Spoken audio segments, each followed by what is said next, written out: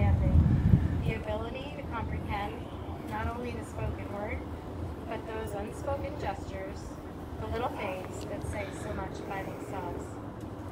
The key to love is forgiveness, to accept each other's faults and pardon mistakes without forgetting, but with remembering what you learned from them. The key to love is sharing, facing your good fortunes as well as the bad, together, both conquering problems, forever searching for ways to intensify your happiness. The key to love is giving, without thought of return, but with the hope of just a simple smile, and by giving in, but never giving up. The key to love is respect, realizing that you two are two separate people with different ideas, that you don't belong to each other, that you belong with each other, and share a mutual bond. The key to love is inside us all. It takes time and patience to unlock all the ingredients that will take you to its threshold.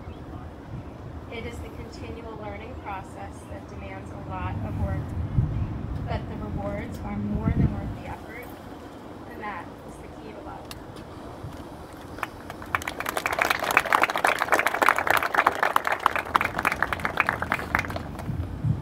It's very nice.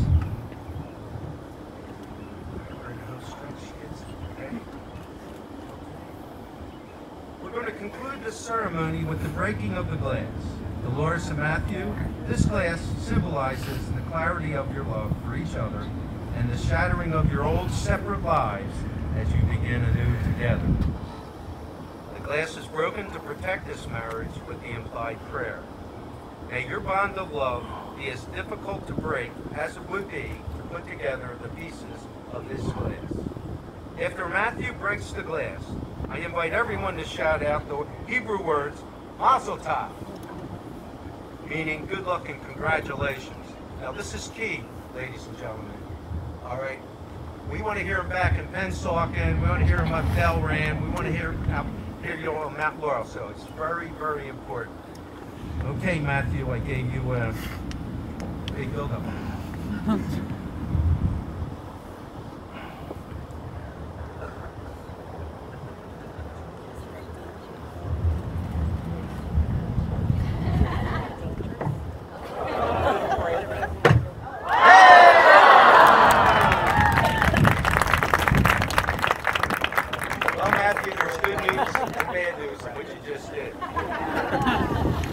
That's the first and last time you're ever going to put your foot down with this lady. For as much as both Delores and Matthew have consented to matrimony, have witnessed the same before this company, family, and friends, and have declared the same by the joining of hands and by the giving and receiving of rings, I do therefore, by the authority vested in me as the mayor of the township of Pennsauken and the laws of the state of New Jersey, pronounce you husband and wife. You may kiss the bride. How about a big round of applause?